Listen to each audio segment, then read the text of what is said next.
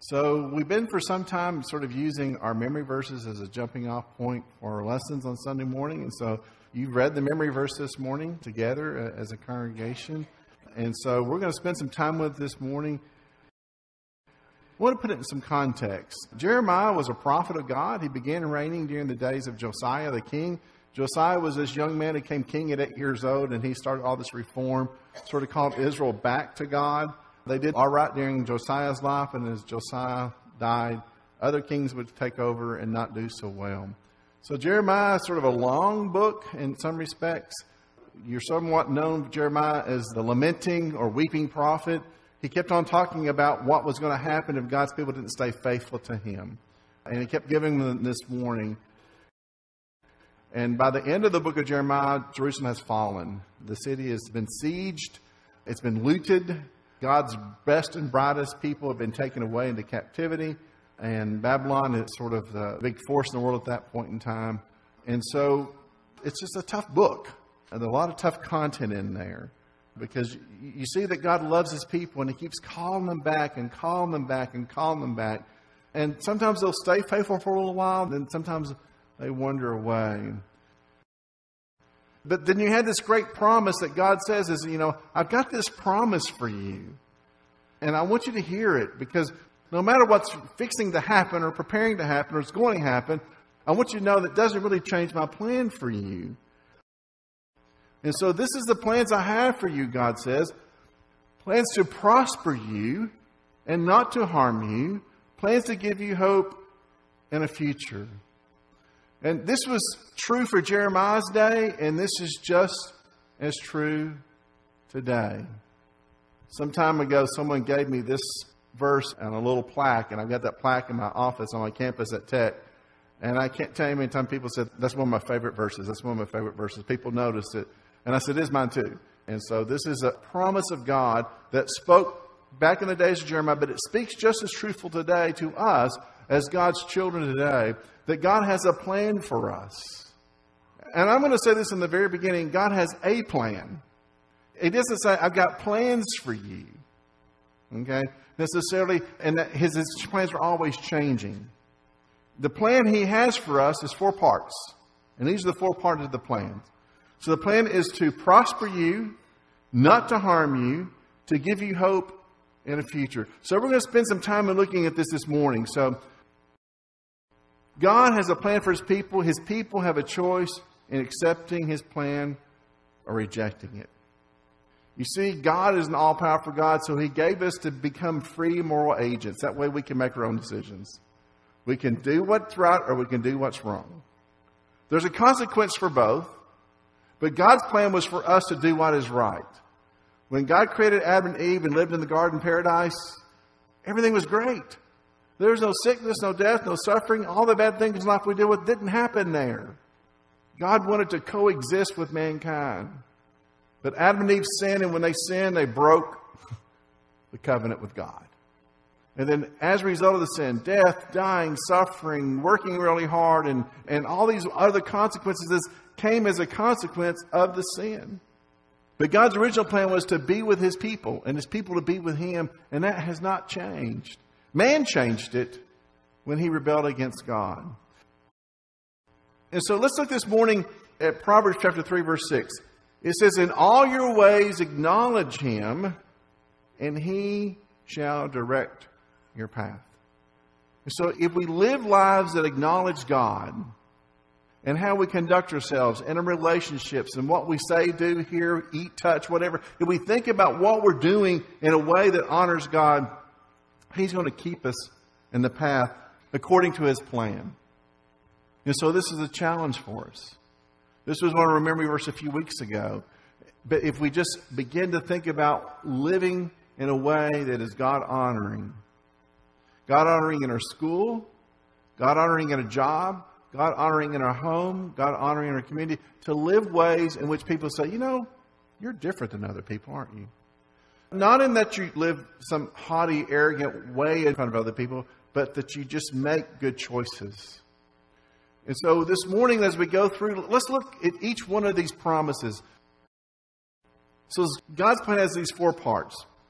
The first one is to prosper us. The things that we need, God provides. Now, there are people who like to preach this prosperity gospel. That you just love Jesus a whole lot and you're going to get a whole lot of money out of it. God blesses His people materially. And I think there's a real challenge with that because people like to think if I'm really good to God, He's going to be really good to me and He's going to give me what I want. That prosperity gospel is not really what God's talking about here. The fact that how God blesses us, yes, we can have material blessings. But the reality of it is that God provides for us in ways that we don't always acknowledge and imagine.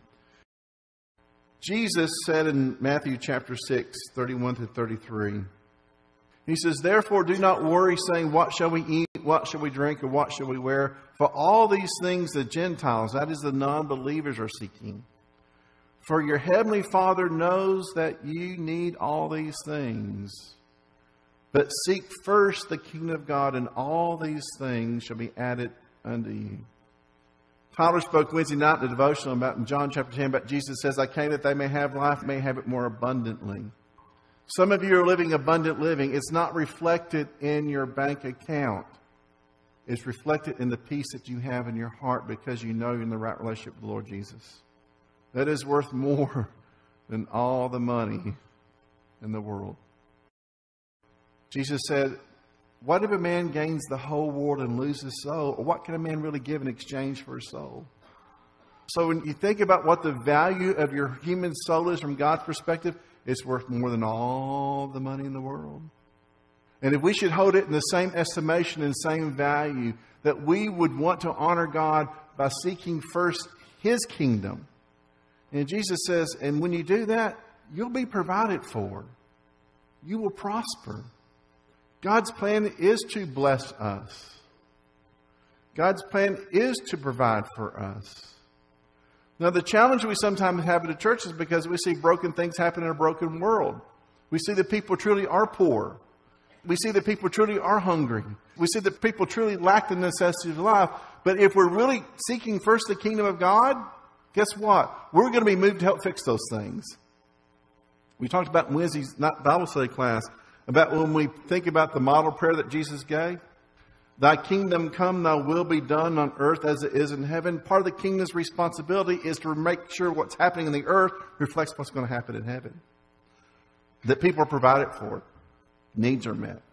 We try to eliminate human suffering to the best of our ability. But God has a plan to be a provider for us.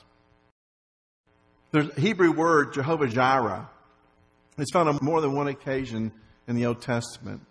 But it means basically God provides. It's one of the divine attributes of God is that He's a provisional God. He provides for us. And so God tells Jeremiah and tells the people that I have a plan for you to prosper you, to make sure that you're provided for. The second point of God's plan is that He is not going to harm us. God loves us too much to let us alone when we need to be corrected. Those of us that can remember sometimes the correction we had as a child, and at the time it didn't feel too good, but remember afterwards the love, the encouragement. I thought it rather cruel that the church I grew up in had a huge poplar tree right outside the front door. Because I was introduced to the limbs of that poplar tree on more than one occasion.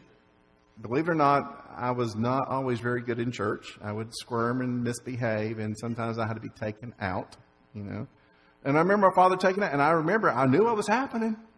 And any amount of pleading was not going to change the reality. I was going to be introduced to that switch. But I also had a father who took me in his arms and comforted me. Because it probably did bother him to have to correct me that way. But God is not intending to harm us. A true parent, a true guardian that loves a child is going to discipline them. Not to harm them.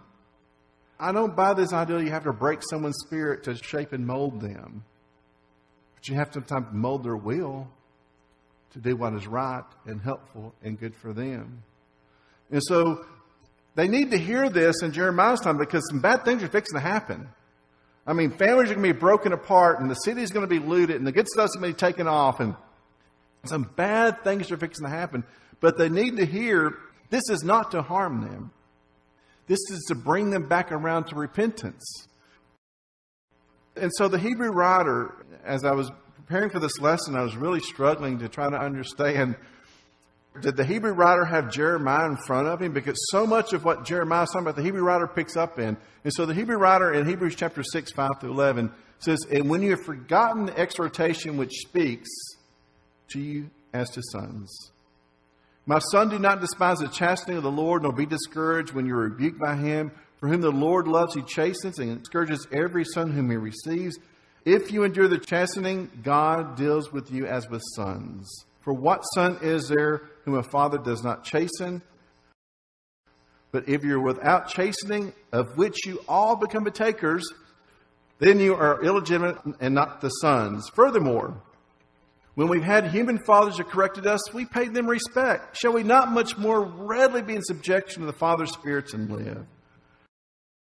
For they indeed for a few days chasten us as seemed best to them, but he for our profit, that we may be partakers of his holiness. Now no chastening seems to be joyful for the present, but painful. Nevertheless, afterwards it yields the peaceful fruit of righteousness to those who've been trained by it." Sometimes I think we want to paint God as a vengeful God, striking us with lightning bolts. We want to sort of treat God in that image. The Hebrew writer says that's not the image of our Father. The image of our Father is like a good father, a good mother, a good parent, a good guardian who disciplines their child, not to be mean to them, but because they love them. And the outcome of that is to help them to become more like God, to become more like a good citizen for the parent, perhaps, or a good child, a good member of the community. But for God is to help shape us and mold us to be more like them. Now, sometimes the consequence of life is because of things we did ourselves, and we don't like that. Sometimes we have the consequences in this life of suffering because of things other people do, and we don't like that either. But our heart is broken sometimes when good people suffer the consequences of evil. God knows our struggles. The Hebrew writer says in one point that Jesus was tempted at all points like we are, yet he did not sin.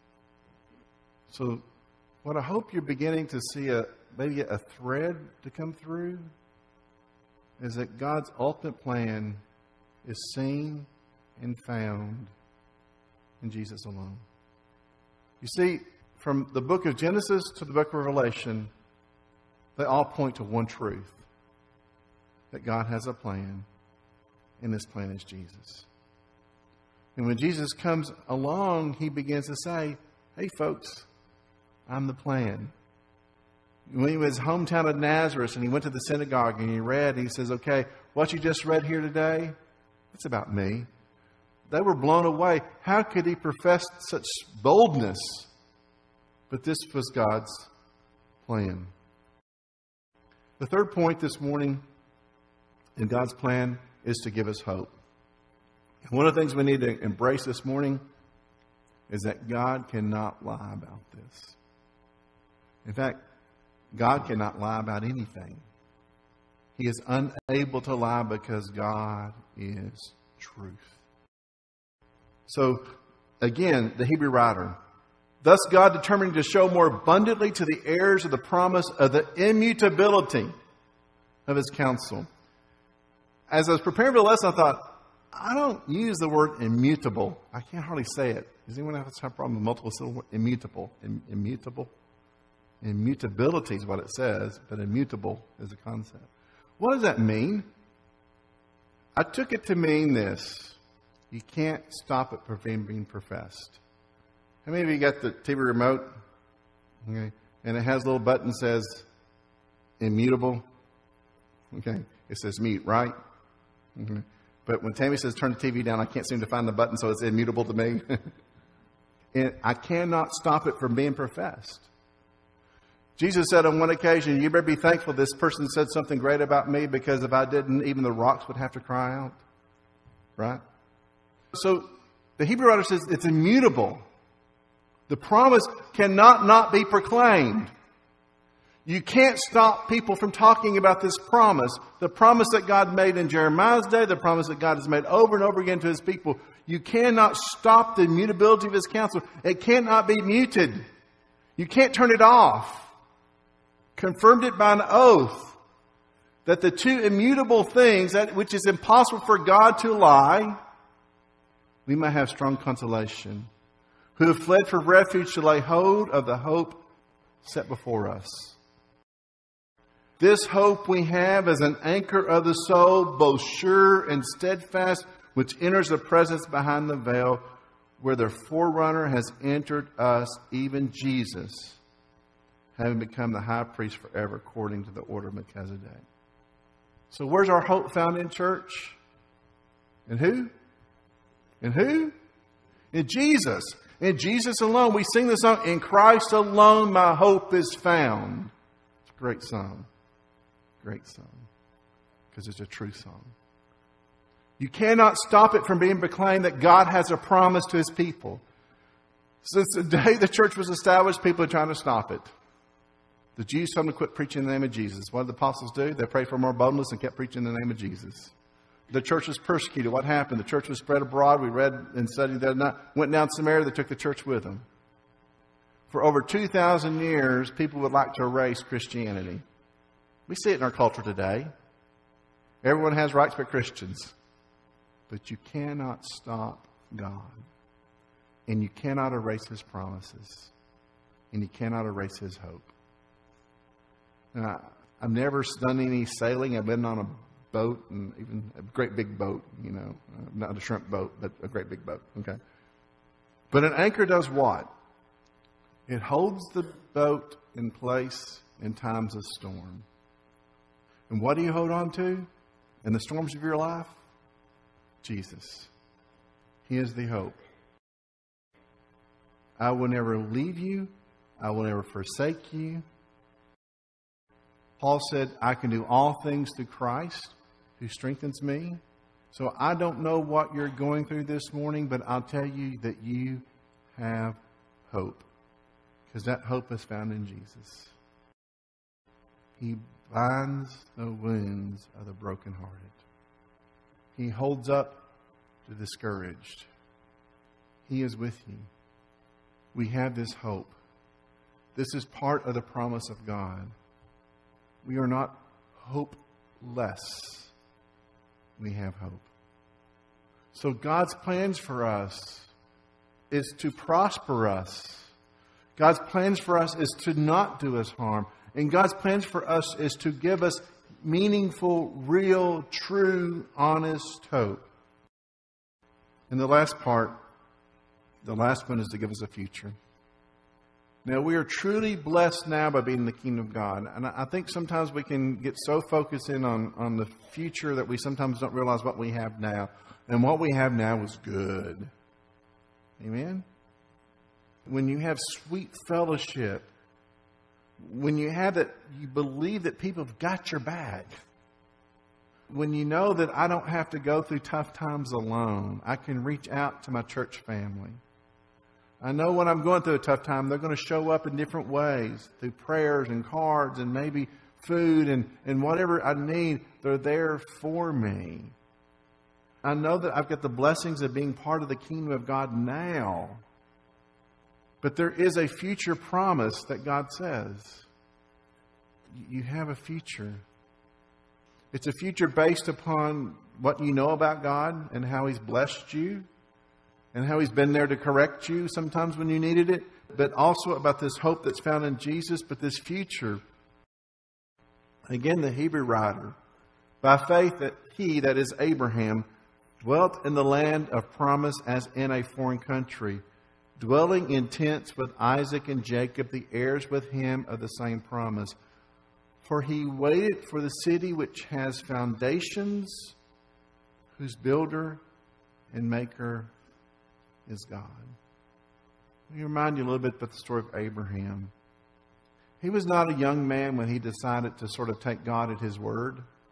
Apparently he was a good man. He had somewhat distinguished himself from the other people living in Ur, of the Chaldean area today would be modern day Iraq. but he had distinguished himself amongst his neighbors. And God says, you know, there's something about this man I like. And I feel like this man has something special. And so while most people are thinking their life is over, Abraham's life is really just beginning. Abraham is 80 years ago when God says, Abraham, I want you to leave home.